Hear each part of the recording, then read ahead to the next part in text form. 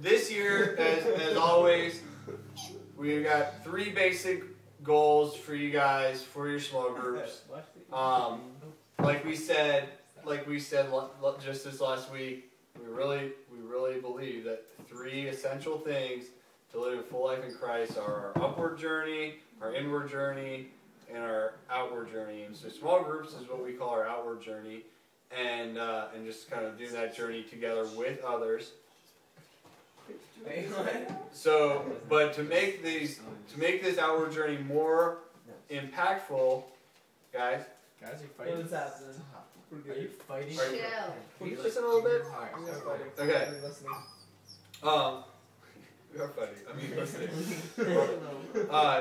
To make this outward journey that you guys are leading these kids on more impactful, we're really just focusing on these 3 specific goals, and you see them listed here: community, intimacy, and being like Jesus. And these are 3 things that we say we want to have in our small groups, but also that you can't have intimacy without community.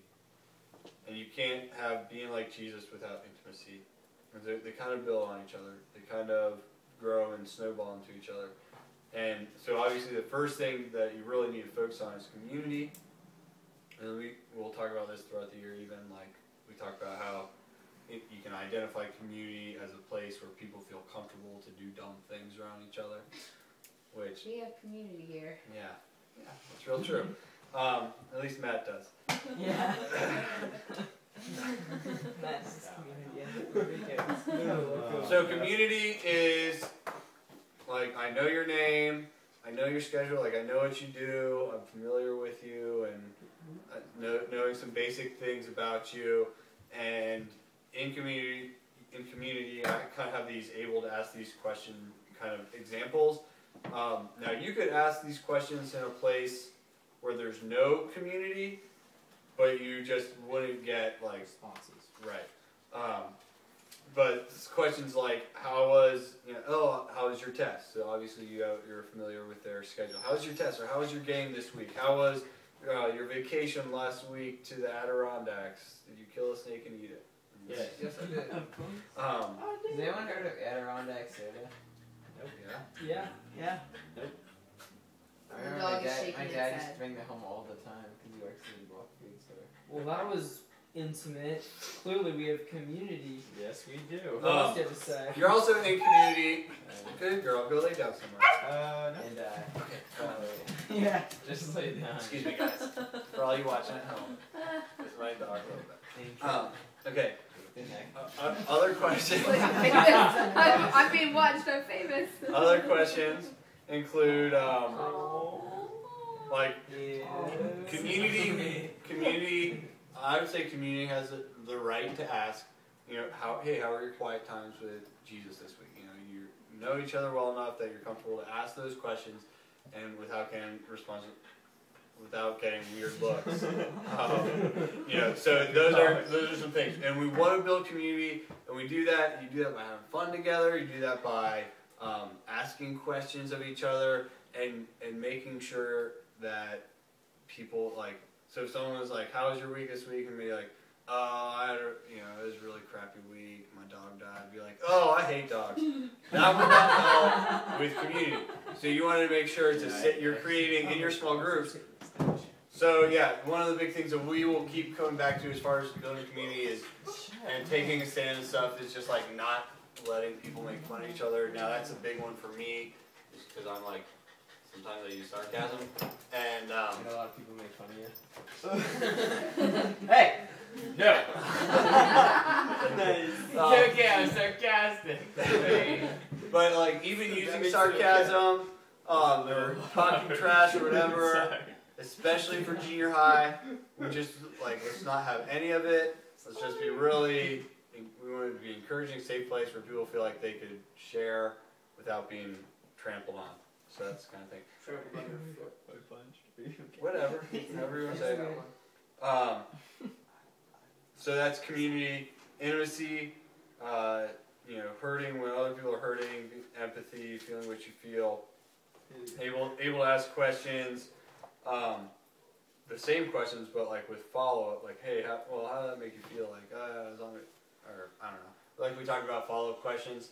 Intimacy really allows you to ask those follow up questions. You don't get there without asking follow up questions. So you're not just looking for that information. Oh, how was your vacation last week? Oh, it was good. They're like, oh, okay. You would, oh, well, what'd you do on vacation? Oh, we went to, we went whitewater rafting. Oh, okay. On the Nile. Another question. Oh, is that your first time whitewater rafting? Or what was your, and especially to get them to express their own feelings, it's a big thing, especially in junior high, to be able to articulate themselves just because they need practice in doing that. Like, oh, what was your favorite part about that? Why was it so great? And asking those kind of follow-up questions will bring you to a better place of intimacy. Or even if it's like, oh, I had a really bad week. I had a big blow up at my mom when she told me that I had to clean my room. And be like, well, why do you think that you reacted that way? Why do you think you blew up then? Let them think about their own feelings and share them with you. It's a great way to build intimacy. So that's the other one. And then being like Jesus is a little bit, I don't know, it's kind of like right there in the goal. But being connected to the vine, as in Jesus from John 15, and bearing the fruit of who Jesus is and that connection. It's great. And when you're at that point where your group is being like Jesus, it gives you the ability to hold each other accountable to some of the other things that you set. All that being said, those being the 3 goals of small groups that cross over in general, in junior high small groups, you're probably not going to be hitting on all 3 cylinders. Yeah, so in junior high, we want to think long term, say let's build that community now so that, and even bring this group to a level of intimacy so that they want to stay connected to each other and to the ministry, and then as they move on into senior high, they already have that as a strong base when they go into high school of a community of other believers, and they can use that to build on and continue their growth in Christ. So those are the 3 goals. We'll come back to those over the year. And if you're, they're, like I said, they build on each other. If you're like, man, I can't get my kids to answer a question about the lesson, or my kids have no spiritual interest right now. Are you? Yeah. I can't get my students to answer any question, they seem like they have no spiritual interest. Well, do you have that base of community in your group? Because you're talking about spiritual things, it's on another level, and if you don't feel comfortable with sharing with your peers around you, then no, they probably won't talk about spiritual things.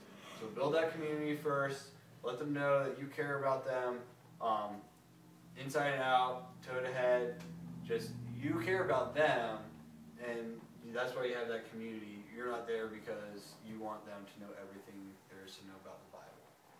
So that's, we'll keep coming back to those, and if, like I said, if you're having, I'm saying these 3 goals for our entire small groups, same way you guys are going to set small group covenant goals or whatever with your kids. Teenagers. So that you can, that's why I asked for your help. So that you guys can point back to those and be like, hey guys, we said in our covenant that we wouldn't make fun of each other. I'll do the same with you guys and say, hey guys, how are you doing building community? I hope you know everybody's names, but maybe have you been to a sports game or whatever? I don't know. You don't have to go to every sports game and be super small group leader, but because you can't drive. Yep, pretty much. I'll walk. So those are small Ride his groups. bike. Super. Those are small groups in a nutshell. Actually, that's a pretty big nutshell. Yes. How big of a nutshell? is there no texting during the lesson, please? Wait, lesson? Is there Oh. This is not service? Yeah. Oh, is it service? Yeah, we don't say program. That's reached. Time for program. Yeah, that's any questions regarding leading small groups? Yeah, what are small groups? Yeah, wait. Wait a minute, I feel like we might have been over that. Small group. Ah, well. Okay. So are we good? Are we good? Yeah. Okay. And all of you feel free. Working